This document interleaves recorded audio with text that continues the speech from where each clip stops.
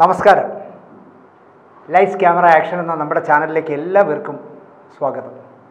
ഞാൻ നിങ്ങളുടെ ശാന്തിവിള ദിനേശ്. വർണ്ണാഭമായ ഒരു വിഷുക്കൈ വർഷം നിങ്ങൾക്ക് ഓരോരുത്തർക്കും എൻ്റെ ഹൃദയംഗമായ ഭാഷയിൽ ആശംസിക്കുന്നു. ഇന്ന് നാടെങ്ങും വിഷു ആഘോഷിക്കുകയാണ്. ഇന്നലെയാണെങ്കിൽ തിരുമല ഭാഗത്തൊക്കെ ഈ വിഷുക്കണി വയ്ക്കാനായിട്ടുള്ള കൊന്നപ്പൂവും ചക്കയും മാങ്ങയും ഒക്കെ വിൽക്കുന്ന ഭയങ്കര തിരക്കായിരുന്നു. ഞാൻ ആലോചിക്കായിരുന്നു, കാലം എത്ര മാറിയാലും നമുക്ക് പൈതൃകമായി കിട്ടിയ ഉത്സവങ്ങൾ മലയാളി ഇപ്പോഴും മറക്കാറില്ല. ഇന്നലെ എനിക്കൊന്ന പേപ്പറിൽ വായിച്ചു, വിഷുക്കണിക്ക് വയ്ക്കാനുള്ള വിഷുപ്പൂ കണിക്കൊന്ന പ്ലാസ്റ്റിക്കിൽ ഇറങ്ങിയിട്ടുണ്ടെന്ന് ചൈനയിൽ. അതിൽ ചിലർ അനുകൂലിച്ചെഴുതിയിരിക്കുന്നു, കാലം മാറുകയല്ലേ, ഫ്ലാറ്റിലൊക്കെ താമസിക്കുമ്പോൾ യഥാർത്ഥ കണിക്കൊന്ന വെച്ചാൽ അത് എവിടെ കൊണ്ട് കളയും, ഇതാകുമ്പോൾ കാര്യം കഴിയുമ്പോൾ എടുത്ത് പൊതിഞ്ഞ് വെച്ചാൽ അടുത്ത വർഷം ഉപയോഗിക്കാമല്ലോ എന്ന് ഒരു കൂട്ടർ, കണിക്കൊന്നെങ്കിലും പ്ലാസ്റ്റിക്കിൽ ഉപയോഗിക്കരുതേ എന്ന് വേറൊരു കൂട്ടർ. എങ്ങനെ ആയാലും കുഴപ്പമില്ല, നമുക്ക് ഓണവും ദീപാവലിയും വിഷുവും എല്ലാം ആഘോഷിക്കാം. അങ്ങനെയെങ്കിലും ഒരു ദിവസം മനസ്സിലൊരു സമ്പന്നത വരട്ടെ. എല്ലാവർക്കും ലൈറ്റ്സ് ക്യാമറ ആക്ഷൻ എന്ന് പറഞ്ഞാൽ നമ്മുടെ ചാനൽ കാണുന്ന എല്ലാവർക്കും കളർഫുള്ളായ ഒരു വിഷു വർഷമാകട്ടെ എന്ന് ഹൃദയംഗവുമായി ആശംസിക്കുന്നു.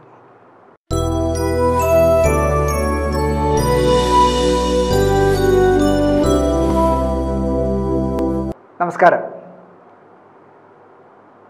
സിനിമയുടെ വ്യാപാര വിജയത്തിന് എന്താ പറയുക, ഏറ്റവും അത്യന്താപേക്ഷിതം എന്ത് എന്ന് ചോദിച്ചാൽ ഞാൻ പറയും സിനിമയുടെ പോസ്റ്റർ തന്നെയാണെന്ന് ഞാൻ പറയും. സിനിമയുടെ പോസ്റ്ററും പബ്ലിസിറ്റിയും നൽകുന്നൊരു ഗുണം തിയേറ്ററിലേക്ക് പ്രേക്ഷകരെ ആകർഷിക്കാൻ അതിലപ്പുറം ഒരു മാർഗമില്ല. ഒരു പോസ്റ്റർ ഇങ്ങനെ നമ്മൾ മരത്തിൻ്റെ മേളിലോ മതിലിലോ ഒക്കെ ഒട്ടിച്ചിരിക്കുന്നത് കാണുമ്പോൾ അത് കൊള്ളാമല്ലോ എന്ന് തോന്നും. അതുപോലെ പടത്തിൻ്റെ ടൈറ്റിൽ, ഇതൊക്കെയാണ് സിനിമയുടെ ഒരു എന്താ പറയുക തിയേറ്ററിലേക്ക് പ്രേക്ഷകരെ കടത്തിവിടുന്ന മുഖ്യ ഘടകം. നമ്മളിപ്പോൾ ചെമ്മീൻ എന്ന് പറഞ്ഞ സിനിമയെ പറ്റി ആലോചിച്ചാൽ കള്ളി ലുങ്കി ഉടുത്ത് ചുവന്ന ഡാർക്ക് കളറുള്ള ചുവന്ന ജാക്കറ്റ് വിട്ട് ഒരു മൺകുടവും നായി നിൽക്കുന്ന കറുത്തമ്മയുടെ രൂപം നമ്മുടെ മനസ്സിലേക്ക് ഓടി വരും. എസ്.എ. നായർ ചെയ്ത മനോഹരമായ പോസ്റ്ററായിരുന്നു.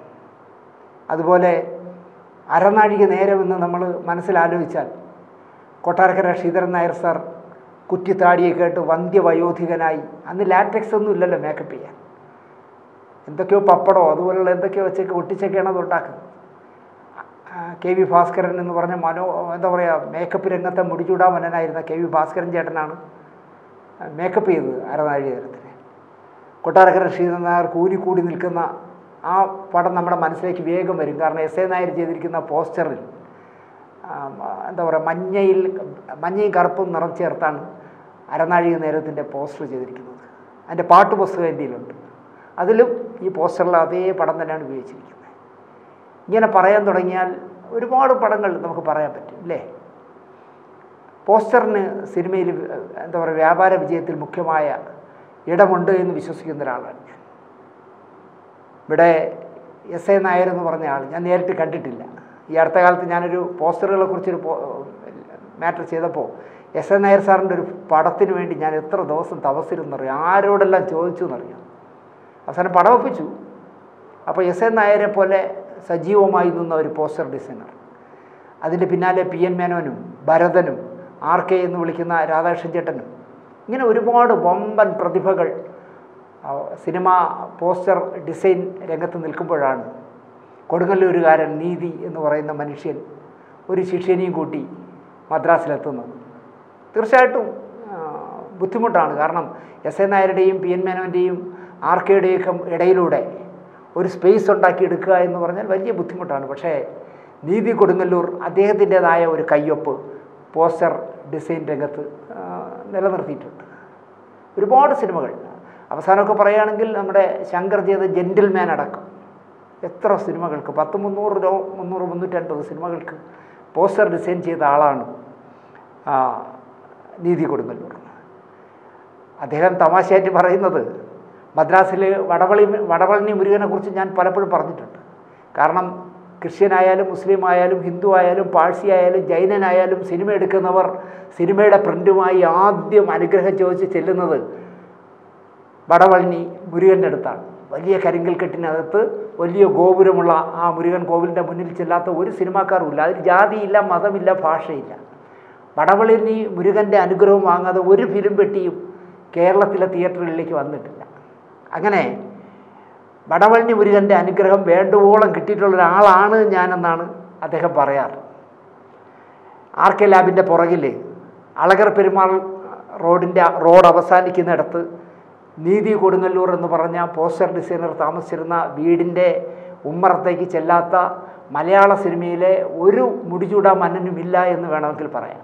അത്രയ്ക്ക് തിരക്കായിരുന്നു നീതിക്ക്.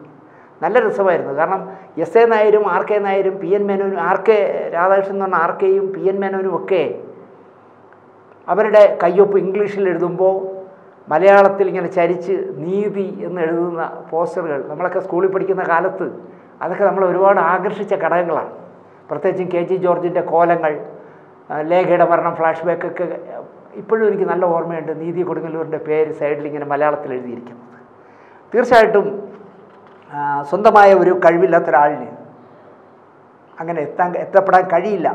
പോസ്റ്റർ ഡിസൈൻ രംഗത്ത് സ്വന്തമായ ഒരു കഴിവുള്ള ഒരാളിനെ കടന്നു ചെല്ലാൻ കഴിയൂ.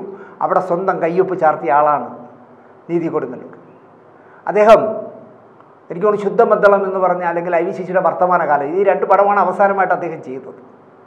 ആ 2 സിനിമകൾ കഴിഞ്ഞപ്പോൾ അദ്ദേഹം മദ്രാസ് വിട്ടു. കാരണം പോസ്റ്റർ ഡിസൈനിങ്ങും മലയാള സിനിമയും മൊത്തം കേരളത്തിലേക്ക് പറിച്ചു നട്ടപ്പോൾ ഇനി മദ്രാസിൽ നിന്നിട്ട് കാര്യമില്ല എന്ന് തോന്നി അദ്ദേഹം. ഞാൻ ചോദിച്ചു, ചേട്ടാ സാധനങ്ങളൊക്കെ എന്ത് ചെയ്തു? എന്ത് സാധനം ദിനേശ്, ഒരു 5-6 ബ്രഷും ഒരു സഞ്ചിയും എടുത്ത് ഞാനിങ്ങ് പോകുന്നു. ഇത്രയേ ഉള്ളൂ അദ്ദേഹത്തിൻ്റെ എന്താ പറയുക വിലപ്പെട്ട മൂലധനമായിട്ട്. അദ്ദേഹം കൊടുങ്ങല്ലൂരിലേക്ക് വന്ന് സ്വസ്ഥമായി ഗൃഹഭരണം, ഒരു മകളും ഒരു മകനും. പക്ഷേ അദ്ദേഹം എന്താ പറയുക 100-300 സിനിമ 350 സിനിമകളും ചെയ്തെങ്കിലും ഒരു വാടക വീട്ടിലാണ് താമസിക്കുന്നതെന്ന് പുറത്ത് സിനിമാക്കാർക്ക് ആർക്കും അറിയില്ലായിരുന്നു. അവിടെ തൃശ്ശൂരുകാരനായ സത്യനന്ദിക്കാടിന് പോലും അറിയില്ലായിരുന്നു. കാരണം സത്യനന്ദിക്കാട് സിനിമാക്കാരനാകുന്നതിന് മുമ്പേ നീതി കൊടുങ്ങല്ലൂരിനറിയാം. കമൽ അസിസ്റ്റൻ്റ് ഡയറക്ടറായിട്ട് നടക്കുന്ന കാലത്തെ ഈ കൊടുങ്ങല്ലൂരുകാരനറിയാം നീതിക്ക്. പക്ഷെ ആരോടും അദ്ദേഹം ഒന്നും പറയാൻ പോയില്ല. ഒരു വാടക വീട്ടിൽ അദ്ദേഹം സ്വസ്ഥമായിട്ട് ജീവിച്ചു. ഇനി അത് മതി എന്ന് പറഞ്ഞങ്ങ് ജീവിച്ചു. പക്ഷേ ആ വാടക വീട്ടിൽ താമസിക്കുന്ന നീതി കൊടുങ്ങല്ലൂരിനെ കുറിച്ചുള്ള വാർത്ത പുറം ലോകത്ത് എത്തിച്ചതൊരു കഥയാണ്. മദ്രാസിൽ നീതി കൊടുങ്ങല്ലൂർ തിരക്കിൽ നിൽക്കുന്ന കാലത്താണ് അദ്ദേഹത്തിൻ്റെ ശിഷ്യനായി ഒരു കുഞ്ഞുമോൻ ചാക്കോ എന്ന് പറഞ്ഞൊരു പയ്യൻ അസിസ്റ്റൻ്റായിട്ട് ചെന്നു. കുറച്ച് നാൾ കഴിഞ്ഞപ്പോൾ കുഞ്ഞുമോൻ പറഞ്ഞു, എനിക്ക് വയ്യ, ഞാൻ പോകുന്നു എന്ന് പറഞ്ഞ് അയാൾ തിരിച്ച് നാട്ടിലേക്ക് പോകുന്നു. നാട്ടിലെത്തി അല്പകാലം കഴിയുമ്പോഴേക്കും ഈ കുഞ്ഞുമോൻ ചാക്കോ മരിച്ചുപോയി. പിന്നെ എന്താ പറയുക, നീതി കൊടുങ്ങല്ലൂർ കുഞ്ഞുമോനെ കുറിച്ച് ചിന്തിച്ചില്ല. കാരണം അവിടെ സിനിമയിൽ തിരക്കും അദ്ദേഹം കേരളത്തിൽ വരുന്നത് വളരെ കുറച്ച് ദിവസങ്ങളുമായിരുന്നു. അതുകൊണ്ട് അദ്ദേഹം അതൊന്നും അറിഞ്ഞില്ല. പക്ഷേ ഈ കുഞ്ഞുമോൻ ചാക്കോയുടെ അനുജൻ ജവാൻ ചാക്കോ എന്ന് പറയുന്ന ചെറുപ്പക്കാരൻ നീതി കൊടുങ്ങല്ലൂരിനെ തേടി 42 വർഷത്തിന് ശേഷം എൻ്റെ ജ്യേഷ്ഠൻ അസിസ്റ്റൻ്റായിട്ട് വർക്ക് ചെയ്തിരുന്ന ഗുരുനാഥനെ കാണാൻ അനിയനായ ജവാൻ ചാക്കോ ചെന്നു. ജവാൻ ചാക്കോ ചെല്ലുമ്പോഴാണ് അറിയുന്നത് 350 സിനിമയും 40 വർഷത്തെ സിനിമാ ജീവിതവും കഴിഞ്ഞിട്ട് വാടക വീട്ടിലാണ് നീതി ചേട്ടൻ താമസിക്കുന്നത് എന്നത് ഈ ജവാൻ ചാക്കോയെ വിഷമിപ്പിച്ചു. അദ്ദേഹം ഇത് പുറം ലോകത്ത് അറിയിക്കണം എന്ന് തീരുമാനിച്ചു. അങ്ങനെ നാനയിലുണ്ടായിരുന്ന ഒരു സുരേഷുണ്ട്. ആ സുരേഷാണ് ഇപ്പോൾ CAN ചാനൽ എന്ന് പറഞ്ഞു, CAN ചാനൽ എന്ന് പറഞ്ഞൊരു യൂട്യൂബ് ചാനൽ നടത്തുന്നുണ്ട്. എങ്ങനെയോ ജവാൻ ചാക്കോ സുരേഷിനെ ബന്ധപ്പെട്ടു. അപ്പോൾ യൂട്യൂബിൽ ആ ഒരു വാർത്ത കൊടുക്കണം. കാരണം നീതി കൊടുങ്ങല്ലൂർ ഒരു വാടക വീട്ടിലാണ് താമസിക്കുന്നത് എന്നുള്ള വാർത്ത കൊടുക്കണം. അദ്ദേഹത്തിൻ്റെ അവസ്ഥയൊക്കെ ജവാൻ ചാക്കോ സുരേഷിനോട് പറഞ്ഞു. സുരേഷ് എന്തെന്ന് വെച്ചാൽ കുറേ ക്യാമറകളുമായിട്ട് 3-4 ക്യാമറയായിട്ട് കൊടുങ്ങല്ലൂരിൽ നീതി കൊടുങ്ങല്ലൂരിനെ അന്വേഷിച്ചു. നീതിയുടെ കഥ ഒരു എപ്പിസോഡായിട്ട് സുരേഷ് CAN ചാനലിൽ ചെയ്തു. നമ്മൾ എന്തൊക്കെ കുറ്റം പറഞ്ഞാലും ഇപ്പോൾ ഈ യൂട്യൂബ് ചാനലുകൾ വന്നതുകൊണ്ട് ഇത്തരം കഥകൾ പുറം ലോകം അറിയുന്നു. പത്രക്കാർ പോലും ഇങ്ങനെയുള്ള വാർത്തകൾ കൊടുക്കുന്നത് കുറവാണ്. കൊടുത്താൽ തന്നെ വളരെ 2 കോളം വാർത്തയിൽ ഒതുക്കും. പക്ഷേ ഇത് വിശദമായി ഒരു 10-30 മിനിറ്റുള്ളൊരു എപ്പിസോഡായി വന്നപ്പോൾ അത് സിനിമാ രംഗത്ത് ഒരുപാട് പേര് കണ്ടു. അങ്ങനെ നീതി കൊടുങ്ങല്ലൂരിൻ്റെ കഥ സുരേഷ് ഗോപിക്ക് കാണിച്ചു കൊടുത്തു. അപ്പോൾ സുരേഷ് ഗോപി അഭിനയിച്ച ഒരു സിനിമയുടെയും പോസ്റ്റർ നീതി കൊടുങ്ങല്ലൂർ ചെയ്തിട്ടില്ല. നീതി കൊടുങ്ങല്ലൂരിനെ സുരേഷ് ഗോപിക്ക് പരിചയമില്ല. എന്നിട്ടും ഒരു ചിത്രകാരൻ, കഴിവുള്ള ഒരു പെയിൻറ്റർ, 10-40 വർഷം മലയാള സിനിമയ്ക്ക് വേണ്ടി അധ്വാനിച്ചയാൾ, 350 സിനിമയുടെ ഡിസൈൻ ചെയ്തയാൾ, കുറേ സിനിമകളുടെ കലാസംവിധാനം ചെയ്തയാൾ ഒരു വാടക വീട്ടിൽ കഴിയുന്നു എന്നറിഞ്ഞപ്പോൾ നീതി കൊടുങ്ങല്ലൂരിന് ഒരു നീതി കിട്ടിയിട്ടില്ല എന്ന് സുരേഷ് ഗോപിക്ക് തോന്നി. അപ്പോൾ സുരേഷ് ഗോപി പറഞ്ഞു, സുരേഷേ, നമുക്ക് അദ്ദേഹത്തിനൊരു വീട് വെച്ച് കൊടുക്കാം. ആലോചിച്ച് നോക്കൂ, സുരേഷ് ഗോപിയുടെ ഒരു പടവും പോസ്റ്റർ ഡിസൈൻ നീതി കൊടുങ്ങല്ലൂർ ചെയ്തിട്ടില്ല. എന്നിട്ടും സുരേഷ് ഗോപി പറഞ്ഞു, നമുക്കൊരു വീട് വെച്ച് കൊടുക്കാം. എനിക്ക് ഏറ്റവും സന്തോഷം തോന്നിയത് ആ വീട് പാലുകാച്ചിന് സുരേഷ് ഗോപി വന്നപ്പോൾ ഈ ജവാൻ ചാക്കോ എന്ന് പറഞ്ഞ ആൾ 8000 രൂപ എന്തോ മുടക്കി ഗ്ലാസ്സിൽ സുരേഷ് ഗോപിയുടെ അകാലത്തിൽ മരിച്ചുപോയ ലക്ഷ്മി മോളുടെ പടം വരച്ച ഒരു പടമാണ് സുരേഷ് ഗോപിക്ക് ഈ വീട് വെച്ച് കൊടുത്തതിന് സമ്മാനമായി ജവാൻ ചാക്കോ നൽകിയത്. അപ്പോൾ സുരേഷ് ഗോപി വീട് വെച്ച് കൊടുക്കാം എന്ന് സമ്മതിക്കുന്നു. ആ വിവരം സുരേഷ്, ക്യാൻ ചാനലിലെ സുരേഷ് അല്ലെങ്കിൽ നാനാ സുരേഷ് നീതി ചേട്ടനെ അറിയിക്കുന്നു. അങ്ങനെ BJPയുടെ തൃശ്ശൂർ ജില്ലാ പ്രസിഡൻ്റായ ദിനീഷിന് സുരേഷ് ഗോപി 4 ലക്ഷം രൂപ അയച്ചു കൊടുക്കുന്നു. മാളയ്ക്കടുത്ത് പൂപ്പത്തി എന്ന് പറഞ്ഞ സ്ഥലത്താണ് നീതി കൊടുങ്ങല്ലൂരിൻ്റെ താമസം. അവിടെ അദ്ദേഹത്തിന് 14 സെൻറ്റ് സ്ഥലമുണ്ട്. 1 ലക്ഷത്തോളം രൂപ വീണ്ടും സുരേഷ് ഗോപി അയച്ചു കൊടുത്തു. അങ്ങനെ 5 ലക്ഷം രൂപ സുരേഷ് ഗോപി അയച്ചു കൊടുക്കുകയും 450 സ്ക്വയർ ഫീറ്റിൽ ഒരു വീട് BJPയുടെ എന്താ പറയുക തൃശ്ശൂർ ജില്ലാ പ്രസിഡൻറ്റിൻ്റെ നേതൃത്വത്തിൽ പൂർത്തിയാക്കി. ഇനി കുറച്ചെന്തോ പെയിൻറ്റിങ്ങിൻ്റെ ടച്ചിങ്ങോ കാര്യങ്ങളൊക്കെ ഉള്ളൂ, ബാക്കിയെല്ലാം പൂർത്തിയാക്കി. 2 കിടപ്പുമുറി, ഒരു ഹാള്, ആ ഹാളിൻ്റെ പകുതിയിൽ അടുക്കള, പിന്നെ ഒരു കോമൺ ബാത്റൂം, ഇത്രയുമുള്ള 450 സ്ക്വയർ ഫീറ്റിലൊരു വീടാണ്. അപ്പോൾ ഇദ്ദേഹത്തിൻ്റെ മകൻ പറഞ്ഞു, അച്ഛാ നമുക്ക് ഈ ഹാൾ അച്ഛന് TV ഒക്കെ വയസ്സുകാലത്തിരുന്ന് കാണാനും എന്തെങ്കിലും ഒരു ആവശ്യത്തിന് 10 പേർക്ക് ഇരുന്ന് സംസാരിക്കാനൊക്കെ ആയിട്ട് നമുക്ക് ഈ ഹാളും അടുക്കളയും കൂടെ ചേർത്ത് ഒറ്റ ഹാളാക്കാം. അങ്ങനെ സുരേഷ് ഗോപിയോട് പറയണ്ട, നമുക്ക് വീടിൻ്റെ പുറകിൽ ഒരു അടുക്കള കെട്ടാം. അങ്ങനെ ഒരു അടുക്കള പുറകിലേക്കും കൂടെ വച്ച് കെട്ടിയപ്പോൾ വീടൊരു വലിയ നല്ല വീടെന്ന് തോന്നി. 14 സെൻറ്റ് സ്ഥലത്തിനകത്തല്ലേ. അങ്ങനെ വീട് പണി കൃത്യമായി പൂർത്തിയാക്കി. ഇവിടെ പറയേണ്ട ഒരു ഞാൻ പരാതിയായിട്ട് പറയുകയല്ല, മമ്മൂട്ടിയുടെ 2ാമത്തെ ചിത്രമായ മേള എന്ന് പറഞ്ഞ പടത്തിൻ്റെ 6 ഷീറ്റ് 6 ഷീറ്റ് ഒട്ടിക്കുന്ന പോസ്റ്ററിൽ മമ്മൂട്ടിയുടെ വലിയ തല വച്ച് പോസ്റ്റർ ഡിസൈൻ ചെയ്ത ആളാണ് നീതി കൊടുങ്ങല്ലൂർ. ആദ്യമായിട്ടാണ് മമ്മൂട്ടിയുടെ ഒരു തല ചുവരിൽ പതിയുന്നത് പോസ്റ്ററിൽ. 1975 BK പൊറ്റക്കാട് സംവിധാനം ചെയ്ത ഗാന്ധർവം എന്ന സിനിമയ്ക്കാണ് നീതി കൊടുങ്ങല്ലൂർ ആദ്യമായി ഒരു പോസ്റ്റർ ഡിസൈൻ ചെയ്തത്. വർഷങ്ങൾ കഴിയുമ്പോൾ ഗാന്ധർവം മോഹൻലാൽ നായകനായി വന്നത് നിങ്ങൾക്കറിയാമല്ലോ, സംഗീത ശിവൻ ചെയ്ത ഗാന്ധർവം. അതുപോലെ തന്നെ കയ്യെത്തും ദൂരത്ത് എന്ന് പറഞ്ഞ ഒരു ബ്ലാക്ക് ആൻഡ് വൈറ്റ് സിനിമയ്ക്ക് വേണ്ടി ശങ്കറും മോഹൻലാലും പൂർണ്ണിമയൊക്കെ ഉള്ളൊരു സിനിമയ്ക്ക് വേണ്ടി നീതി കൊടുങ്ങല്ലൂർ പോസ്റ്റർ ചെയ്തിട്ടുണ്ട്. ഫാസിൽ മകൻ ഫഹദ് ഫാസിലിനെ വെച്ച് ചെയ്ത സിനിമ, പിന്നെ ചെയ്ത കളർ സിനിമയുടെ പേരും കയ്യെത്തും ദൂരത്താണ്.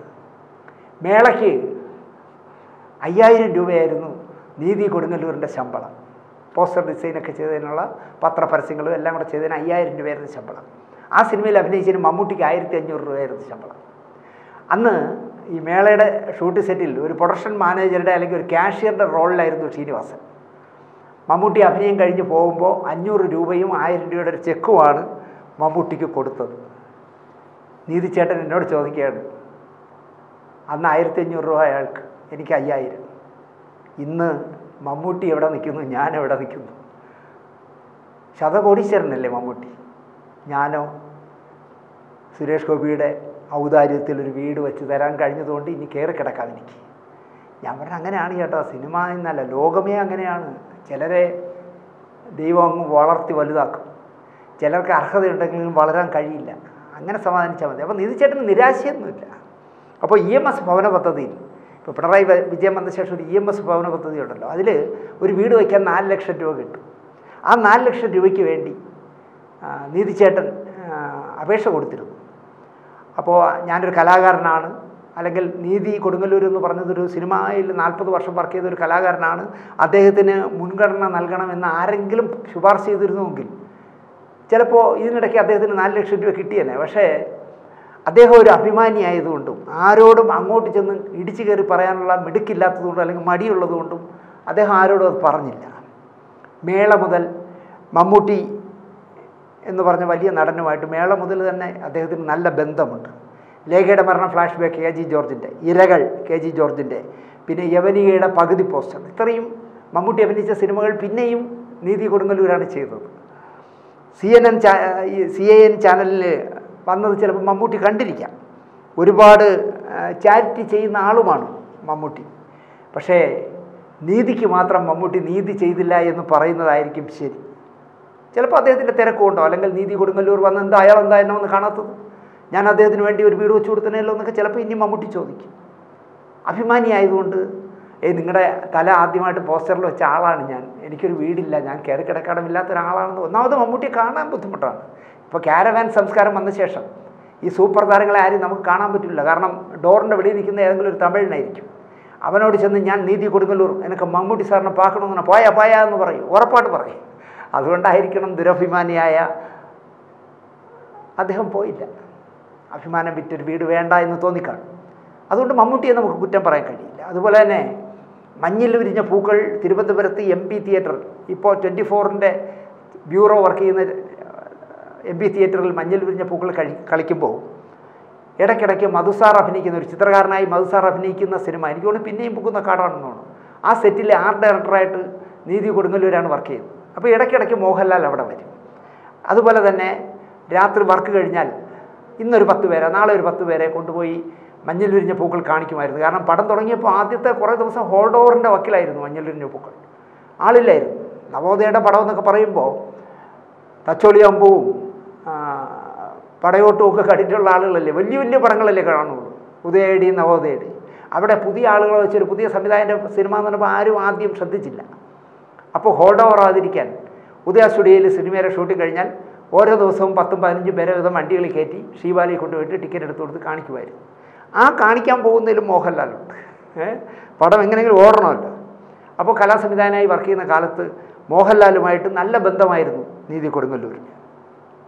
അതുപോലെ തന്നെ മദ്രാസിൽ വരുമ്പോഴും നീതി കൊടുങ്ങല്ലൂർ താമസിക്കുന്നിടത്ത് നിരവധി പ്രാവശ്യം മോഹൻലാൽ ചെന്നിട്ടുണ്ട്. മോഹൻലാൽ അദ്ദേഹവുമായിട്ട് എത്ര അടുപ്പമുണ്ട് എന്നറിയാൻ നീതി കൊടുങ്ങല്ലൂർ പറയുന്നത്, ഒരു പേപ്പറിൻ്റെ കഷ്ണം വാങ്ങിയിട്ട് മോഹൻലാൽ കാലിൻ്റെ തുടയിൽ വെച്ച് വീട്ടിലെ ഫോൺ നമ്പർ എഴുതി നീതി കൊടുങ്ങല്ലൂരിന് കൊടുത്തു. കാരണം അന്ന് സെൽഫോണൊന്നുമില്ലല്ലോ. അപ്പോൾ ഈ ഫോൺ നമ്പർ കൊടുത്തിട്ട് പറഞ്ഞു, ചേട്ടാ എപ്പോഴും വേണമെങ്കിലും എന്നെ വിളിക്കാം, ഇതാണ് എൻ്റെ വീട്ടിലെ നമ്പർ എന്ന് പറഞ്ഞാണ് കൊടുത്തത്. അത്രയും ബന്ധം നീതി കൊടുങ്ങല്ലൂരുമായിട്ട് തുടക്കകാലത്ത് മോഹൻലാലിനുണ്ടായിരുന്നു. പക്ഷേ മമ്മൂട്ടിയുടെ കാര്യം പറഞ്ഞതുപോലെ തന്നെ നീതി കൊടുങ്ങല്ലൂരിനോട് മോഹൻലാലും നീതി പുലർത്തിയില്ല. അത് ഇതായിരിക്കും കാര്യം. കാരണം മോഹൻലാൽ ഇന്ന് എവിടെ നിൽക്കണം അല്ലേ? അങ്ങനെ ശതകോടീശ്വരനായി ഇന്ത്യയിലെ പ്രഗത്ഭനായ നടന്മാരിൽ ഒരാളായി നിൽക്കുമ്പോൾ കാരവാനിനകത്തിരിക്കുന്ന അല്ലെങ്കിൽ ഹോട്ടൽ മുറിയിൽ ജീവിക്കുന്ന മോഹൻലാലിന് നീതി കൊടുങ്ങല്ലൂർ എന്ന് പറഞ്ഞ് പണ്ടൊരു പോസ്റ്റർ ഡിസൈനർ ഉണ്ടായിരുന്നു എന്ന് പറഞ്ഞാൽ അന്വേഷിച്ച് പോകാൻ പറ്റില്ലല്ലോ. നീതി കൊടുങ്ങല്ലൂരാണെങ്കിൽ ഇവരെയൊന്നും കാണാൻ പോവുകയില്ല. അതൊക്കെ ഉണ്ടായിരിക്കും. മോഹൻലാലിൻ്റെ ഭാഗത്തു നിന്നും ഒന്നും ഉണ്ടായില്ല. അല്ലെങ്കിൽ ഇതൊരു നിമിത്തമാണെന്ന് വിചാരിച്ചാൽ മതി. ഞാൻ ഡിസൈൻ ചെയ്തിട്ടില്ല. അദ്ദേഹത്തിൻ്റെ അച്ഛൻ ഒരു പഴയ സിനിമ വിതരണക്കാരനായിരുന്നു. അദ്ദേഹത്തെയും നീതി കൊടുങ്ങല്ലൂരിന് പരിചയമില്ല എങ്കിൽ പോലും ഇതൊരു നിമിത്തമായിരിക്കും. സുരേഷ് ഗോപി എന്ന് പറഞ്ഞ ഞാൻ കണ്ടിട്ടില്ലാത്ത ഒരു വലിയ മനുഷ്യൻ നീതി കൊടുങ്ങല്ലൂരിന് വാടക വീട്ടിൽ നിന്ന് വിടുതൽ കിട്ടാനുള്ള ഒരു വീട് വെച്ച് കൊടുക്കാനുള്ള നിയോഗം സുരേഷ് ഗോപിക്കായിരിക്കാം. നീതി കൊടുങ്ങല്ലൂരിൻ്റെ അച്ഛൻ KK രാമൻ എന്നാണ് അദ്ദേഹത്തിൻ്റെ പേര്. അദ്ദേഹത്തിന് കുറച്ചു കാലം തലശ്ശേരിയിലായിരുന്നു ജോലി. തലശ്ശേരിയിൽ ജോലി ചെയ്യുന്നതിനിടയിലാണ് സത്യമാഷ ആദ്യമായിട്ട് തമിഴിൽ അഭിനയിച്ച ലോകനീതി എന്ന് പറഞ്ഞ സിനിമ വന്നത്. അപ്പോൾ തിയേറ്ററിൽ കയറി KK രാമൻ ലോകനീതി എന്ന് പറഞ്ഞ സിനിമ കണ്ടു. ആ സമയത്താണ് എന്താ പറയുക, രാമൻ്റെ ഭാര്യ പ്രസവിച്ചത് ഒരു ആൺകുട്ടിയെ. അപ്പോൾ ആൺകുട്ടിയാണ്, സുഖമായിരിക്കുന്നു എന്നുള്ള വിവരങ്ങളെല്ലാം രാമൻ അറിഞ്ഞു. അദ്ദേഹം എന്ത് ചെയ്തെന്ന് വെച്ചാൽ ലോകനീതിയിലെ ലോകം അങ്ങ് വെട്ടിക്കളഞ്ഞിട്ട് നീതി എന്നങ്ങ് പേരിട്ടു. ഞാനിങ്ങനെ ഞാൻ കേട്ടത്, നീതി ചേട്ടാ ശരിക്കും നീതി ചേട്ടൻ്റെ പേരെന്താ എന്ന് ചോദിച്ചാൽ പറയാ, ദിനേശ്, എൻ്റെ പേര് ദിനേശ് എന്ന് വിളിക്കാൻ പുള്ളിക്കൊരു മടി. ദിനേശ് മാഷേ, ദിനേശ് ജി എന്നൊക്കെയാണ് അദ്ദേഹം പറയുന്നത്. ദിനേശ് ജി. ഞാൻ അദ്ദേഹത്തിന് പറഞ്ഞു എന്നെ ദിനേശ് എന്ന് വിളിക്കുന്നുണ്ട്. എന്തോ അദ്ദേഹത്തിന് ഒരു വൈ ക്ലബ്ബിൽ വിളിക്കുക. ദിനേശ് ജി, എൻ്റെ പേര് നീതി എന്ന് തന്നെയാണ്. ഞാൻ പോസ്റ്റർ ഡിസൈനറായപ്പോഴാണ് നീതി കൊടുങ്ങല്ലൂരെന്നാക്കിയത്. ഈ ലോകനീതി എന്ന് പറഞ്ഞ സിനിമ അച്ഛൻ കണ്ടപ്പോൾ അച്ഛൻ അതിലെ ലോക കട്ട് ചെയ്ത് കളഞ്ഞിട്ട് നീതി എന്ന് പേരിട്ടതാണ്. 5 ആണുങ്ങളും 4 പെണ്ണുങ്ങളുമായിരുന്നു രാമന് മക്കളായി ഉണ്ടായിരുന്നത്. ആർക്കും രാമൻ നീതി പോലുള്ളൊരു പേര് അദ്ദേഹം ഇട്ടില്ല. ഏറ്റവും ഇളയ മകന് ജോഷി എന്നാണ് പേരിട്ടത്. അപ്പോൾ ഇനിഷ്യലി KR എന്നാണ്, അതായത് കൂവപ്പറമ്പിൽ രാമൻ എന്നാണ് അദ്ദേഹത്തിൻ്റെ അച്ഛൻ്റെ പേര്. അങ്ങനെ അച്ഛൻ്റെ പേര് ഇനിഷ്യലാക്കിയപ്പോൾ KR നീതിയും KR ജോഷിയുമായിരുന്നു. അപ്പോൾ ജോഷി സാർ മലയാളത്തിലുണ്ടല്ലോ, ഇത് KR ജോഷി. ഈ KR ജോഷിയും സിനിമാക്കാരനായി. ആലോചിച്ച് നോക്കിയ, നീതിയും ജോഷിയും സിനിമാക്കാരായി. ബാക്കി ആരും ആയില്ല. കാരണം ബാക്കിയുള്ളവർക്കൊക്കെ കിട്ടുന്ന പേരുകൾ ഒരു സാധാരണ പേരുകളായിരുന്നു. വിനീതിനെയും അഞ്ജു അരവിന്ദിനെയും നായകനും നായികയുമാക്കി രാജം ബി ദേവും ജയഭാരതിയും ഒക്കെയുള്ള കവാടം എന്ന് പറഞ്ഞൊരു സിനിമ KR ജോഷി സംവിധാനം ചെയ്തു. അത് 3 നിർമ്മാതാക്കളായിരുന്നു, 3 വിതരണക്കാരുമായിരുന്നു. അപ്പോൾ കൊച്ചി, ട്രാവൻകൂർ, മലബാർ. അപ്പോൾ 3 കൂടി 24 പ്രിൻറ്റിന് പ്രസാദ് ലാബിൽ പ്രിൻ്റ് ചെയ്യാൻ കൊടുത്തു. അപ്പോൾ 24 ലക്ഷം രൂപ അടയ്ക്കണം. അപ്പോൾ 2 ഏരിയ എടുത്തിരിക്കുന്നവരുടെ 8 8 16 ലക്ഷം അവിടെ വന്നു. തിരുവനന്തപുരത്തു നിന്നാണോ കൊച്ചിയിൽ നിന്നാണോ ഉള്ള വിതരണക്കാരൻ്റെ 8 ലക്ഷം വന്നില്ല. അങ്ങനെ വന്നപ്പോൾ കവാടം എന്ന് പറഞ്ഞ സിനിമ പ്രസാദ് ലാബിൻ്റെ കവാടം കഴിഞ്ഞ് പുറത്തേക്ക് വന്നില്ല. ആലോചിക്കുക, പടം ഫസ്റ്റ് കോപ്പിയായി സെൻസറിങ് കഴിഞ്ഞ് തിയേറ്ററിൽ എത്തുന്നതിന് മുമ്പ് വിതരണക്കാർ തമ്മിലുള്ള എന്തോ ഈഗോയിൽ 8 ലക്ഷം രൂപ വരാത്തതിൻ്റെ പേരിൽ കവാടം എന്നേക്കുമായി വിസ്മൃതിയിലായിപ്പോയി. അതാണ് KR ജോഷി എന്ന് പറഞ്ഞ ഹതഭാഗ്യനായ സംവിധായകൻ്റെ ഒരു കാര്യം. അദ്ദേഹം KG ജോർജിൻ്റെ ലേഖയുടെ മരണം ഫ്ലാഷ് ബാക്ക് എന്ന് പറഞ്ഞ ഇന്നസെൻറ്റും ഡേവിഡ് കാച്ചപ്പള്ളിയും കൂടെ നിർമ്മിച്ച സിനിമയുടെ അസിസ്റ്റൻ്റ് ഡയറക്ടറായിരുന്നു. അത് നീതി കൊടുങ്ങല്ലൂർ ചേട്ടൻ വാങ്ങിക്കൊടുത്തതാണ് പണി. അങ്ങനെ ആ പടം വർക്ക് ചെയ്തു. അടുത്ത് ഗണേശനെ നായകനാക്കി ജോർജ് സാർ എടുത്ത ഇരകൾ എന്ന് പറഞ്ഞ സിനിമയിൽ അദ്ദേഹം ജോഷി അസോസിയേറ്റ് ഡയറക്ടറായി. ബാലചന്ദ്രമേനൻ്റെ ഞങ്ങളുടെ കൊച്ചു ഡോക്ടർ എന്ന് പറഞ്ഞ സിനിമയിലും R സുകുമാരൻ്റെ രാജശില്പിയിലും ജോഷി അസോസിയേറ്റ് ഡയറക്ടറായിരുന്നു.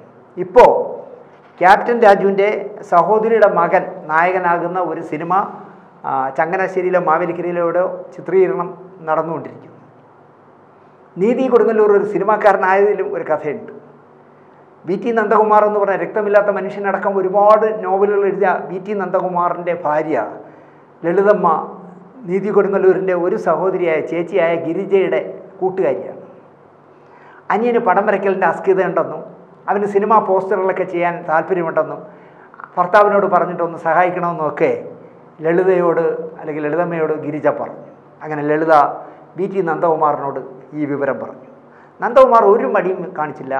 മഞ്ജിലാസിൻ്റെ MO ജോസഫിനെ കാണാനും ബഹദൂറിനും PN മേനോനും RK എന്ന് പറയുന്ന രാധാകൃഷ്ണനും ഒക്കെ ഒരു ശുപാർശ കത്ത്, ഒരു സർട്ടിഫിക്കറ്റ് എഴുതി കൊടുത്തു. ഇതുമായിട്ടാണ് മദ്രാസിൽ നീതി കൊടുങ്ങല്ലൂർ ചെന്നത്. നീതി മദ്രാസിലെത്തുമ്പോൾ ഞാൻ നേരത്തെ പറഞ്ഞതുപോലെ കമലോ സത്യനന്ദിക്കാടോ ഒന്നും സിനിമാക്കാരായിട്ടില്ല. അതിനുള്ള കോപ്പ് കൂട്ടുന്നേ ഉള്ളൂ അക്കാലത്ത്. സത്യനന്ദിക്കാട് അസോസിയേറ്റ് ഡയറക്ടറായിട്ട് വർക്ക് ചെയ്ത P ചന്ദ്രകുമാറിൻ്റെ എയർ ഹോസ്റ്റസ് എന്ന് പറഞ്ഞ നസീർ സാർ അഭിനയിച്ച സിനിമയുടെ പോസ്റ്റർ ഇദ്ദേഹമാണ് ചെയ്തത്, നീതി കൊടുങ്ങല്ലൂരാണ് ചെയ്തത്. ഇതിൽ ഏറ്റവും വലിയ രസം എന്താണെന്ന് ചോദിച്ചാൽ, സത്യനന്ദിക്കാട് ഒരുപാട് സിനിമകളിൽ മധുസാറിൻ്റെ അസിസ്റ്റൻ്റായിരുന്നു. അല്ലെങ്കിൽ ചന്ദ്രകുമാറിൻ്റെ സിനിമകളിൽ ഒരുപാട് സിനിമകളിൽ ചന്ദ്രകുമാറിൻ്റെ സിനിമയെല്ലാം മധുസാറാണല്ലോ. ആ സിനിമയുടെയൊക്കെ അസോസിയേറ്റ് ഡയറക്ടറായിരുന്നു സത്യനന്ദിക്കാട്. പക്ഷേ സത്യനന്ദിക്കാട് ഒരു സിനിമയിൽ പോലും മധുസാറിനെ സഹകരിപ്പിച്ചിട്ടില്ല. അതുപോലെ തന്നെ നീതി കൊടുങ്ങല്ലൂരുമായിട്ട് ഇത്രയും അസിസ്റ്റൻ്റ് ഡയറക്ടറായിരിക്കുന്ന കാലം മുതൽ ഇത്രയും ബന്ധമുണ്ടാവുകയും ഇപ്പോൾ ഈ പറയുന്ന പൂപ്പത്തിയിൽ വീടിൻ്റെ തറക്കല്ല് സുരേഷ് ഗോപി പറഞ്ഞതിൻ്റെ പേരിൽ ചെന്ന് തറക്കല്ലിട്ടത് സത്യനന്ദിക്കാടാണ്. ഇപ്പോൾ താക്കോല് സുരേഷ് ഗോപിക്ക് കൈമാറിയതും സത്യനന്ദിക്കാടാണ്. പക്ഷേ നീതി കൊടുങ്ങല്ലൂരിനെ കൊണ്ട് ഒരു സിനിമ പോലും സത്യനന്ദിക്കാട് പോസ്റ്റർ ചെയ്തിട്ടില്ല എന്നുള്ള ഒരു കൗതുകം കൂടിയുണ്ട്. IV ശശിയുടെ വർത്തമാനകാലം എന്ന് പറഞ്ഞ സിനിമയും സുരേഷ് ഗോപി അഭിനയിച്ച സിനിമയാണ്. തുളസിദാസിൻ്റെ ശുദ്ധമദ്ദളം എന്ന് പറഞ്ഞ സിനിമയും ആണ് നീതി കൊടുങ്ങല്ലൂർ അവസാനമായി ചെയ്തത്. നോവലിസ്റ്റ് C രാധാകൃഷ്ണൻ സിനിമ എടുക്കുന്ന സമയത്ത് തുളസിദാസ് മദ്രാസിൽ വേറെന്തോ പണിയായി ജീവിച്ചിരുന്ന തുളസിദാസിനെ C രാധാകൃഷ്ണന് പരിചയപ്പെടുത്തി അസിസ്റ്റൻ്റ് ഡയറക്ടറാക്കി കൊടുത്തത് നീതി കൊടുങ്ങല്ലൂരായിരുന്നു. ഇന്നും ആ സ്നേഹം തുളസിക്ക് എന്നോടുണ്ട് എന്നാണ് നീതി ചേട്ടൻ പറയുന്നത്. ഇപ്പോൾ ഈ വീട് പാലുകാച്ചിന് തുളസിദാസിന് എന്തോ അസുഖം വന്ന് ആശുപത്രിയിലായില്ലായിരുന്നുവെങ്കിൽ തുളസിദാസ് ഉറപ്പായിട്ടും എൻ്റെ വീട് പാലുകാച്ചിന് വരുമായിരുന്നു എന്നാണ് നീതി കൊടുങ്ങല്ലൂർ പറയുന്നത്. എന്നാൽ ഇതിലും രസം എന്താണെന്ന് ചോദിച്ചാൽ, ആദ്യമായി അസിസ്റ്റൻ്റ് ഡയറക്ടർ ആവാനുള്ള അവസരം ഉണ്ടാക്കി കൊടുത്ത നീതി കൊടുങ്ങല്ലൂരിനെ കൊണ്ട് ഒരു സിനിമയും തുളസിദാസ് ചെയ്യിച്ചിട്ടില്ല എന്നുള്ളതാണ്. ശുദ്ധമദ്ദളം എന്ന് പറഞ്ഞാൽ അതിൻ്റെ വിതരണക്കാർ കൊടുത്തതാണ്. എന്തുകൊണ്ടോ എൻ്റെ സിനിമയുടെ ഒരു സിനിമയിൽ കലാസംവിധായകനാവുമെന്നോ എൻ്റെ സിനിമയ്ക്ക് വേണ്ടി പോസ്റ്റർ ഡിസൈൻ ചെയ്യുമെന്നോ ഒന്നും ഒരിക്കലും തുളസിദാസും അവസരം കൊടുത്തിട്ടില്ല. എങ്കിലും ഈ നീതി കൊടുങ്ങല്ലൂരുമായിട്ട് നമ്മളൊരു അരമണിക്കൂർ സംസാരിച്ചാൽ നമ്മൾ നന്നാവും എന്നുള്ളതാണ് സത്യം. കാരണം എത്ര ഹമ്പിളായിട്ട്, എത്ര സാധാരണക്കാരനായിട്ടാണ് നീതി ചേട്ടൻ സംസാരിക്കുന്നത്. വീട് വെച്ച് തന്ന ആളിനോട് അതിനൊരു പേര്, വീടിനൊരു പേരും കൂടി ഇടുമെന്ന് നീതി ചേട്ടൻ പറഞ്ഞു സുരേഷ് ഗോപിയോട്. നിങ്ങളല്ലേ എനിക്ക് വീട് വെച്ച് തരുന്നത്, നിങ്ങൾക്കിഷ്ടമുള്ള പേരിടും. അപ്പോൾ നീതി ചേട്ടൻ മനസ്സിൽ കണ്ടതും സുരേഷ് ഗോപി പറയുമെന്ന് അദ്ദേഹം വിചാരിച്ചതും, ഇത് എൻ്റെ മകൾ ലക്ഷ്മിയുടെ പേരിലുള്ള ചാരിറ്റബിൾ സൊസൈറ്റി അല്ലേ ഈ വീടിന് ധനസഹായം ചെയ്തത്, അതുകൊണ്ട് എൻ്റെ മകളുടെ പേര് ലക്ഷ്മി എന്ന് ഈ വീട്ടിൽ ഇട്ടോളൂ എന്ന് പറയുമെന്നാണ് നീതിച്ചേട്ടൻ കരുതിയത്. അദ്ദേഹത്തിനും ലക്ഷ്മി എന്നിടാൻ, മഹാലക്ഷ്മിയുടെ പേരല്ലേ, ആ പേര് തന്നെ ഇടാമെന്നായിരുന്നു അദ്ദേഹത്തിൻ്റെ ആഗ്രഹം. പക്ഷേ സുരേഷ് ഗോപി പറഞ്ഞത് നരേന്ദ്രം എന്നിടണമെന്നാണ്. അങ്ങനെ നരേന്ദ്ര, എനിക്കൊന്ന് നരേന്ദ്രമോദിയുടെ ശിഷ്യനല്ലേ ഇപ്പോൾ സുരേഷ് ഗോപി, അതുകൊണ്ടായിരിക്കും നരേന്ദ്ര എന്നാണ് വീട്ടിൻ്റെ പേര്. കടപ്പാടുകളൊന്നും പറയാനില്ല. ഞാൻ എന്തു പറയാൻ? മലയാളത്തിൻ്റെ സൂപ്പർ താരങ്ങളിൽ ഒരാളായ സുരേഷ് ഗോപി എൻ്റെ വീട്ടിൽ പൂപ്പത്തിയിൽ വന്ന് 1 മണിക്കൂറോളം എൻ്റെയും എൻ്റെ കുടുംബാംഗങ്ങളുടെയും ഒപ്പം സന്തോഷമായി കഴിഞ്ഞു എന്ന് എന്താ പറയുക, ഈ ജീവിതത്തിൻ്റെ സായാഹ്നത്തിൽ നീതി കൊടുങ്ങല്ലൂർ പറയുന്ന കേട്ടപ്പോൾ എനിക്ക് അതിൻ്റെ പുണ്യം സുരേഷ് ഗോപിയുടെ മക്കൾക്ക് കിട്ടുമെന്ന് എനിക്ക് തോന്നുന്നു. കാരണം അദ്ദേഹം തൃശ്ശൂർ വരികയും BJPയുടെ എന്തൊക്കെ പരിപാടി തൃശ്ശൂർ ജില്ലയിൽ അദ്ദേഹത്തിനുണ്ട്. കാരണം ഇലക്ഷനൊക്കെ വരികയാണ്, അദ്ദേഹം തൃശ്ശൂർ മത്സരിക്കും എന്നുള്ള കാര്യം ഉറപ്പാണ്. പക്ഷേ ഇങ്ങനെ ഈ വോട്ടർമാരൊക്കെ പൊട്ടന്മാരാണെന്ന് വിചാരിക്കാനാണെന്ന് എനിക്കറിയില്ല. ഞാൻ മത്സരിക്കുമെന്ന് തീരുമാനിച്ചിട്ടില്ല. എന്നെ പാർട്ടി മത്സരിപ്പിക്കുമെന്നും എനിക്കറിയില്ല. ഞാൻ തൃശ്ശൂരുകാരോട് ഒരു മമത കാണിക്കുന്നു ഇല്ല, വെറുതെയാണ് സുരേഷ് ഗോപി. ഇതൊക്കെ നല്ലത് പറയുമ്പോഴും ഉള്ളത് പറയണ്ടേ. നിങ്ങളിപ്പോൾ സത്യനന്ദിക്കാരൻ്റെ കയ്യിൽ 1 രൂപയുടെ 100 എണ്ണമുള്ള ഒരു ബണ്ടിൽ വെച്ച് 10 കെട്ട് ഏൽപ്പിച്ചു എന്ന് പറഞ്ഞു. 10 കെട്ടുള്ള ഒരു ബണ്ടിൽ കൊടുത്തിട്ട് പറഞ്ഞു ഇത് സുരേഷ് ഗോപി തന്നതാണെന്ന് പറഞ്ഞു, വിഷുക്കാലത്ത് തൃശ്ശൂരുകാർക്ക് കൊടുക്കണമെന്ന് പറഞ്ഞ് താങ്കൾ കൊടുത്തു എന്ന് പറയുന്നു. അതുപോലെ തന്നെ അവിടെ നമ്മുടെ എന്താ പറയുക, മേള വിദ്വാന്മാർക്കെല്ലാം കൂടി അവർക്ക് ഡ്രസ്സുകളും വിഷുക്കൈ നീട്ടും എല്ലാം കൂടി 1 കോടി രൂപയോളം അദ്ദേഹം ചിലവാക്കി എന്ന് പറയുന്നു. ഇപ്പോൾ ഇവിടെ ചെന്നിട്ട് നീതിച്ചേട്ടൻ്റെ വീടിൻ്റെ പാല് കാച്ച സമയത്ത് സത്യനന്ദിക്കാടിന് 1 ബണ്ടിൽ നോട്ടും ഇതൊക്കെ കൊടുക്കുന്നു, ആൾക്കാർക്കെല്ലാം കൊടുക്കാൻ പറയുന്നു. താങ്കൾ എന്താ തിരുവനന്തപുരത്തല്ലേ താങ്കൾ താമസിക്കുന്നത്, ജീവിക്കുന്നത്? താങ്കളുടെ സിനിമ തുടക്കം മുതൽ താങ്കൾ സൂപ്പർ താരമാകുന്നതുവരെ തിരുവനന്തപുരത്തല്ലേ ജീവിച്ചത്? എന്താ താങ്കളെങ്കിൽ ഇതുപോലൊരു ബണ്ടിലെടുത്ത് തിരുവനന്തപുരത്ത് സുരേഷിനെ, നമ്മളെ മേനക സുരേഷിനെ അതുപോലുള്ള ആരെങ്കിലും വിളിച്ചിട്ട് സുരേഷേ പത്മനാഭസ്വാമി ക്ഷേത്രത്തിൽ വരുന്നവർക്കെല്ലാം ഇതാ ഇത് കൊടുത്തേക്കും, ആറ്റിയാൽ അമ്മച്ചീരെ അവിടെ വരുമ്പോൾ ഇത് കൊടുത്തേക്കും, പഴവങ്ങാട് ഗണപതിയുടെ മുന്നിൽ വരുമ്പോൾ ഇത് കൊടുത്തേക്കും എന്ന് പറഞ്ഞാൽ എന്താ താങ്കൾ കൊടുക്കാത്തത്? അപ്പോൾ താങ്കൾക്ക് തൃശ്ശൂർ ഫോക്കസ് ചെയ്ത് ഇലക്ഷന് വേണ്ടി താങ്കൾ ഫോക്കസ് ചെയ്യുന്നതുകൊണ്ട് തന്നെയാണ് ഈ ദക്ഷിണ ഈ വിഷുക്കൈ നീട്ടം കൊടുത്തതെന്നുള്ള കാര്യം തലയിൽ ആൾ താമസമുള്ളവർക്കൊക്കെ മനസ്സിലാവും. തലയിൽ ആൾ താമസമില്ലാത്തവന്മാർക്ക് ചിലപ്പോൾ ഇത് പിടികിട്ടില്ലായിരിക്കും. എന്തായാലും അദ്ദേഹം സത്യനന്ദിക്കാടിൻ്റെ കയ്യിലും ഒരു ബണ്ടിൽ കൊടുത്തു. നരേന്ദ്ര എന്ന് വീടിന് പേര് വിട്ടു എന്ന് മാത്രമല്ല, അദ്ദേഹം നീതി കൊടുങ്ങല്ലൂരിനും ഭാര്യയ്ക്കും കോടിമുണ്ടും ഈ പറയുന്ന വിഷുക്കൈ നീട്ടുമൊക്കെ കൊടുത്തു. പാല് കാച്ചാനായി അടുക്കളയിലേക്ക് അദ്ദേഹം കൂടെ കയറി ചെന്നിട്ട് ഇദ്ദേഹത്തിൻ്റെ മകളോട് അല്ലെങ്കിൽ മരുമകളോട് പാല് കാച്ചുമ്പോൾ ആ പാത്രം കലം കിഴക്കോട്ട് ചരിച്ച് വയ്ക്കണമെന്നും, പാല് പതഞ്ഞ് വരുമ്പോൾ അതിലേക്ക് പഞ്ചസാര വാരി ഇടുമെന്നും അതിൽ അരി വാരി ഇടുമെന്നൊക്കെ ഡയറക്ഷൻ നടത്തി ആ പാൽപ്പായസം വാങ്ങി കുടിച്ച് അവിടെ നിന്ന് ആൾക്കാരോടൊക്കെ എന്താ പറയുക നന്നായി ബിഹേവ് ചെയ്തിട്ടാണ് അദ്ദേഹം പോയത്. പക്ഷേ നീതി കൊടുക്കല്ലൂർ പറയാണ് ബന്ധുക്കൾ മുഴുവൻ എന്നെ ശകാരിക്കുന്നു. ഞങ്ങളുടെ അതെന്ത് പറ്റി? അവരെ ആരെയും ഞാൻ സുരേഷ് ഗോപിയുടെ കൂടെ നിർത്തി ഫോട്ടോ എടുത്തില്ല. എന്നിട്ട് അദ്ദേഹം തന്നെ പറയുന്നു, ദിനേശേ നമ്മളൊരു പൂജയ്ക്ക് പോയാലേ ഇപ്പോൾ രജനീകാന്ത് വന്ന് നിൽക്കുന്നെങ്കിൽ രജനീകാന്ത് നീതി വരൂ ഒരു ഫോട്ടോ എടുക്കാൻ നിൽക്കാമെന്ന് പറയില്ലല്ലോ ദിനേശ്, നമ്മൾ പോയി നിന്ന് എടുക്കണ്ടേ. പക്ഷേ എൻ്റെ ബന്ധുക്കൾക്ക് അത് മനസ്സിലായില്ല. ഇവർ പോയി സുരേഷ് ഗോപിയുടെ കൂടെ നിന്ന് ഫോട്ടോ എടുക്കണ്ടേ, അതിനുവരെ ഞാൻ വിളിച്ച് നിർത്തി എടുപ്പിച്ചില്ല. ഞാനാകെ വല്ലാത്തൊരു ലോകത്തായിരുന്നു ദിനേശ്. കാരണം ഞാൻ ഒരിക്കലും സ്വപ്നം കണ്ടതല്ല ഈ സൂപ്പർ താരം എനിക്ക് വീട് വെച്ച് തരുമെന്നോ, അല്ലെങ്കിൽ ഈ സൂപ്പർ താരം എൻ്റെ വീട് വെച്ച് പാല് കാച്ചിന് വരുമെന്നോ, വന്നാൽ തന്നെ 1 മണിക്കൂറിൽ അധികം സമയം എന്നോടൊപ്പം സ്പെൻഡ് ചെയ്യുമെന്നൊന്നും ഞാൻ വിചാരിച്ചതല്ല ദിനേശ്. ഞാൻ അങ്ങനെ ഒരു വല്ലാത്ത ലോകത്ത് അദ്ദേഹത്തിൻ്റെ നെഴല് പോലെ പുറകെ നടന്നപ്പോൾ ബന്ധുക്കളെയൊക്കെ വിളിച്ച് നിർത്തി ഫോട്ടോ എടുക്കണം എന്നുള്ള കാര്യം ഞാൻ മറന്നുപോയി. പക്ഷേ എല്ലാവരും പരാതി പറയുന്നു ഞാൻ അവരെ ആരെയും നിർത്തി പടമെടുത്തില്ല എന്ന്. എനിക്ക് തോന്നുന്നു ഇപ്പോൾ പാർലമെൻറ്റ് ഇലക്ഷൻ എന്തായാലും ഇനി കുറച്ച് മാസങ്ങളല്ലോ. അദ്ദേഹം തൃശ്ശൂർ വോട്ട് ചോദിക്കാൻ വരുമ്പോൾ നീതി ചേട്ടാ നിങ്ങളുടെ വീടിൻ്റെ എന്തായാലും നരേന്ദ്രയുടെ മുന്നിൽ സുരേഷ് ഗോപി വരും മൈക്കൊക്കെ ആയിട്ട്. അങ്ങനെ വരുമ്പോൾ താങ്കൾ പറയണം എൻ്റെ വീട് പാലുകാച്ചിന് വന്നപ്പോൾ നിങ്ങൾ ഫോട്ടോ എടുക്കാൻ നിൽക്കാത്തത് കൊണ്ട് ഒരുപാട് പരാതിയുണ്ട്. ഈ വോട്ടർമാരുടെ മുന്നിൽ നിന്ന് കുറച്ച് ഫോട്ടോ എടുക്കാമെന്ന് പറഞ്ഞാൽ തീർച്ചയായിട്ടും സുരേഷ് ഗോപി നിൽക്കും. അങ്ങനെ അവരുടെ പരാതി തീർത്തു കൊടുക്കണം നീതിച്ചേട്ടൻ. ഇത്ര എനിക്ക് പറയാനുള്ളൂ. എന്തായാലും സിനിമയിൽ എന്താ പറയുക, കയറി കിടക്കാൻ കിടക്കാടമില്ലാത്ത എത്രയോ ഹതഭാഗ്യരുള്ള, നന്നായിട്ട് ഭക്ഷണം കഴിക്കാൻ കഴിയാത്ത, നല്ല വസ്ത്രമിട്ട് നടക്കാൻ കഴിയാത്ത, സമയത്തിന് ഇൻസുലിൻ എടുക്കാൻ കഴിയാത്ത എത്രയോ ആൾക്കാരുള്ള സിനിമാ ഫീൽഡിൽ നമുക്കറിയാവുന്നത് മോഹൻലാൽ ബെൻസിൻ്റെ കാരവാൻ വാങ്ങിയതും, ദുൽഖർ അല്ലെങ്കിൽ പൃഥ്വിരാജ് ലംബോഗിനി വാങ്ങിയതും, ആ ലംബോഗിനി പൃഥ്വിരാജ് വിറ്റതുമൊക്കെ ആണല്ലോ നമ്മൾ കേൾക്കുന്ന വാർത്തകൾ. അല്ലാതെ നമുക്ക് ഈ പാവങ്ങളുടെ കഥ, സിനിമയിലുള്ള ഹതഭാഗ്യരായ പാർശ്വവൽക്കരിക്കപ്പെട്ടു പോകുന്ന എത്ര പേരുടെ കഥ യൂട്യൂബിൽ വരില്ല.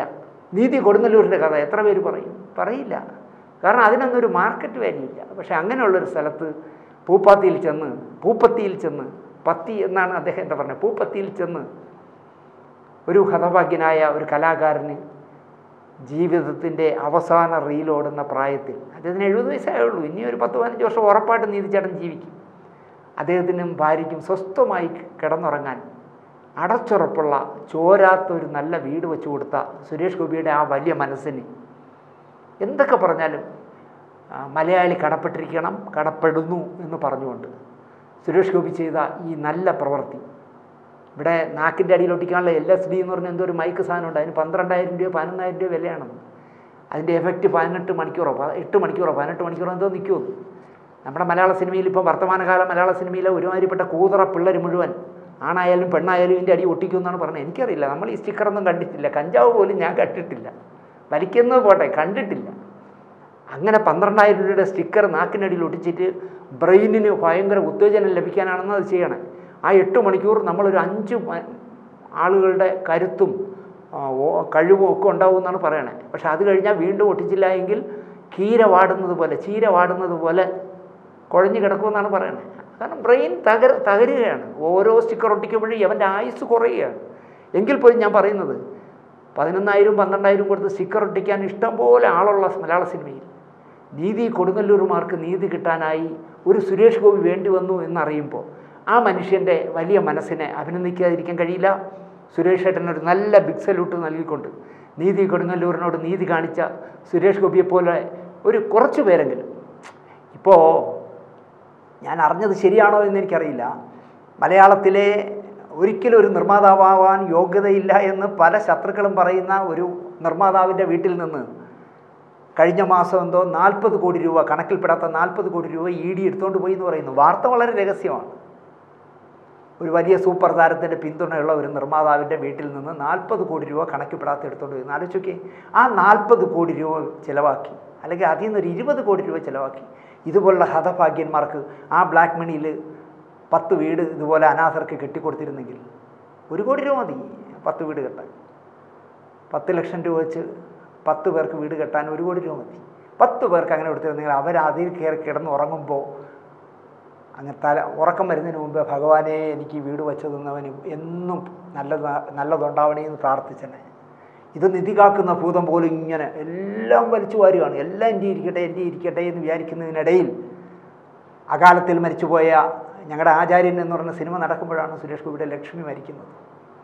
ആ ജഗതിയിലുള്ള ഫ്ലാറ്റിൽ ഞാനും അതിൻ്റെ സംവിധായകനായ അശോകനും നിർമ്മാതാവായ തുളസി ചേട്ടനും പ്രൊഡക്ഷൻ എക്സിക്യൂട്ടീവായ സുബൈറും ഞങ്ങളെല്ലാം കൂടി ചെല്ലുമ്പോൾ ആദ്യമായി പിറന്ന പിഞ്ചോമന മരിച്ചുപോയ ആ ഫ്ലാറ്റിൽ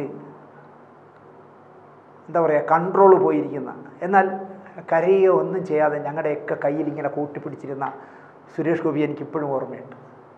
ആ ലക്ഷ്മിയുടെ പേരിൽ അദ്ദേഹം ഉണ്ടായിരിക്കുന്ന ട്രസ്റ്റിൽ നിന്ന് നീതിപൂർവ്വം തന്നെ നീതി കൊടുങ്ങല്ലൂരിനെ പോലെ ഒരാളിന് ഒരു അടച്ചുറപ്പുള്ള വീട് വെച്ച് കൊടുത്ത സുരേഷ് ഏട്ടാ, നിങ്ങൾക്ക് ഒരു നല്ല നമസ്കാരം ഒരിക്കൽ കൂടി പറഞ്ഞുകൊണ്ട് ഈ എപ്പിസോഡ് ഇവിടെ അവസാനിപ്പിക്കുന്നു. എല്ലാവർക്കും ഒരിക്കൽ കൂടി അടുത്ത ഒരു വർഷക്കാലം സമ്പന്നമായൊരു വിഷു വർഷമാകട്ടെ എന്ന് ആശംസിച്ചുകൊണ്ട് ഈ എപ്പിസോഡ് ഇവിടെ അവസാനിപ്പിക്കുന്നു. നന്ദി, നമസ്കാരം.